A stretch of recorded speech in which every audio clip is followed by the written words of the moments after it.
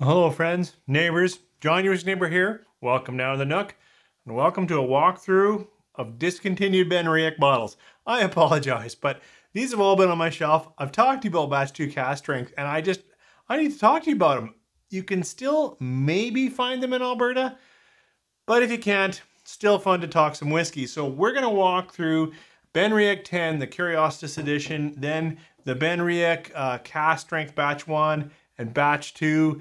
All these bottles, this is stamped 2016, 2016, 2017, so they're a little old, but it's still fun to sip some whiskey on a Saturday. Why don't you pour a little BenRiach and come on back. 3, 4.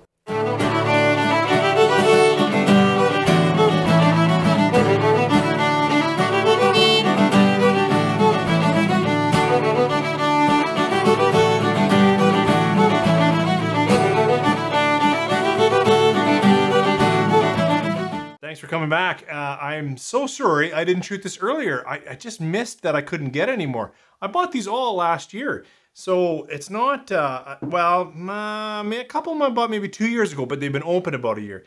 The first one I want to talk about is this BenRiach Curiositas. It's a 46%er. All of these from their floor maltings and natural color non-chill filter. This one, 46%, definitely celebrates that it is a peated malt. Now, a lot of conflicting information online. I found several sites that said it's ex-bourbon, but I found another couple of good sources that said there's ex-bourbon, there's a bit of virgin oak, and there's a bit of ex-rum casks in here. So we've got an age stamp. These are all perfectly non-chill filtered natural color. This Curiositas, 10 years old. Let's try it on the nose and palate. That is nice. Nice smoke and a little bit of kind of an earthiness. There's a sweetness right away too though, so it kind of jumps around between sweet, malt, smoke, earthy, smoldery peat. At least on the nose, it's not it's not medicinal, it's far more that earthy. Well, okay, there's an edge of iodine in there. I can say that, but it's also sweet. I didn't know until quite recently that there might be some extra rum in there, and I would have just said it's a sweet honeyed malt, but it's not really honey, it's something else. Now that I have it in my head, maybe it's a bit of rum note. Okay, it's a little bit minty. Huh. Let's jump in. Hope you got some nice scotch. Sláinte. Tasty dram. It's a little bit hot. In fact, it's for being open a year, it's surprisingly still a little punchy, a little sprightly, a little green. It's got a kind of a fresh cut apple, light sweet pear, but a greenness to it as well. Now some of that peat is like a, how would I say that? A little bit, not maybe brine, but not like that would be salty. Well, it's a bit sweet sour. There's sip. Some of that virgin oak coming through now. A nice oak presence. I should have talked Finnish now that I've had a few sips. It's got some more of that smolder.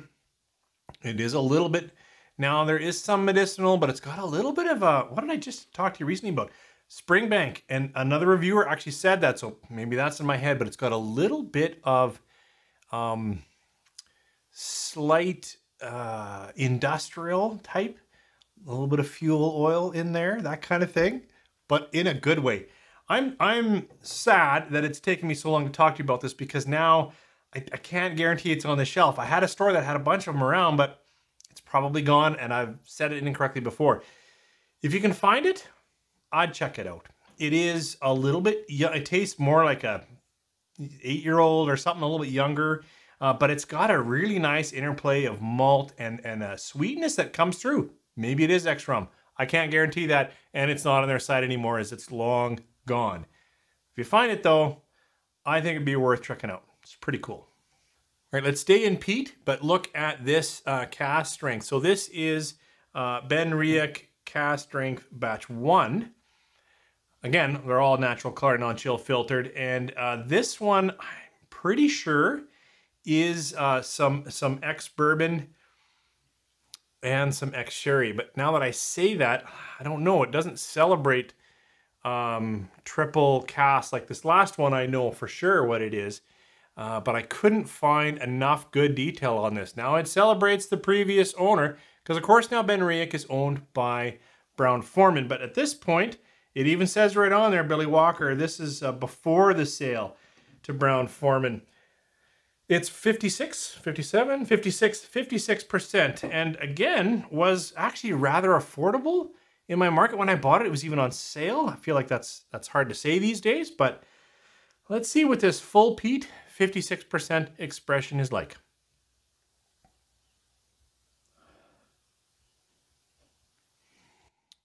Well, it has echoes of this. It's quite a bit more lemon and lighter fruit. This is sweeter and a little bit smokier.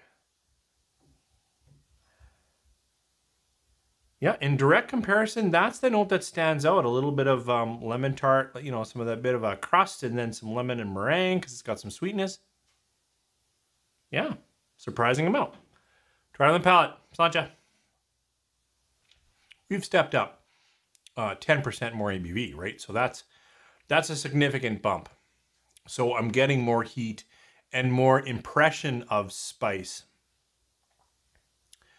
But the first dram also had less fruits. In fact, maybe everything I know about this is actually wrong. It is drinking a lot like ex-bourbon. Just ex-bourbon.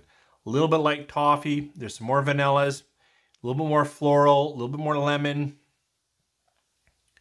Malt is stronger. This one, even though this is peated, and there's peat playing around in here, it's staying more heathered peat. This had a little more fuel oil in it, and this isn't a heavy peat, this Curiositas, but for some reason it's speaking louder. That's not true. This is a lot of those, you know, smoldery flavors, but it doesn't have as many layers as the Curiositas. Not bad. Certainly not complaining for the price I managed to pick this up at, although it's long gone, so I don't want to share it. And, you know, I can put some water on here and get it maybe where I want. If you're looking for, and you see this around and you like a little more lemon forward, a little more, yeah, malt, it's not bad. The last one on this BenRiach, but they're all discontinued whiskeys, is the BenRiach Batch 2. Now this one is a little stronger, 60.6%. And this one I could easily find the cask on. I believe it was ex-bourbon, ex-oloroso, and then some virgin oak in there. This had, I think, virgin oak, but maybe had some ex-rum and ex-bourbon. And this one I thought it had some sherry in there, and maybe it did, but it spoke like an ex-bourbon. Coming back to this one, 60.6%. And it, what else? And it has those casks. Let's get into the scotch. On the nose. Oh, that's very different than these two. These two really felt like siblings. Far more lemon custard, a little more richness. This, I'm getting fruit notes. I'm getting berries, getting, you know, jam, some raspberry, but I'm also getting a little bit of soap notes, which I don't really appreciate it. I thought I've liked this in the past. Now this one's been open the longest of these three, and it's the lowest in the bottle. So could be some oxidation, old bottle effect.